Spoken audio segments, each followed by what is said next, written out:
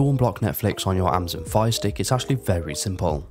So to do this, we need to trick the streaming service into thinking we are viewing from another country so we can access that country's content. And to do this, we need to use a VPN, also known as a virtual private network. So to get a VPN on our Fire Stick, the first thing we need to do is scroll all the way across to our app drawer, and then you want to scroll down and click on the application store. The Fire Stick application store will look like this.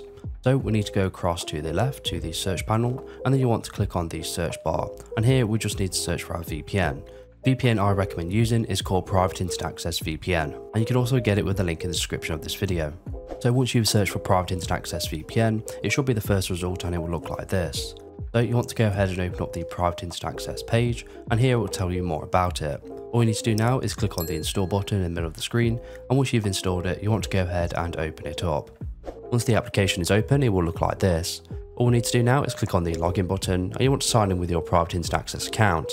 Because you're watching this video, I assume you don't have one, so you need to click on the link in the description of this video where you can go ahead and quickly register for a Private Internet Access account. Once you've done that, you want to come back here and you want to enter your details and sign in. So once you're logged in, the VPN application will look like this.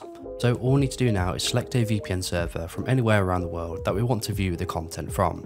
So if you want to watch US Netflix, for example, you want to select a US server. So that's what we're going to do right now. So here are the US servers, and there are many of them, so which one do you pick? Well, you want to pick the server with the lowest number below it. So the lowest number for me is US Vermont at 177 milliseconds. The lower the number, the less latency you're going to get, and the better performance you're going to have. So you want to click on the server, and after a few seconds it's going to connect. Once you are connected, you are now browsing the internet as if you are viewing it from that country, in this case the US. So all we need to do now is to exit out of our VPN application, and you want to go ahead and open up your streaming service of choice. In this case, we're going to use Netflix. So when you open Netflix, you will notice you're still viewing the content from the current country you are in.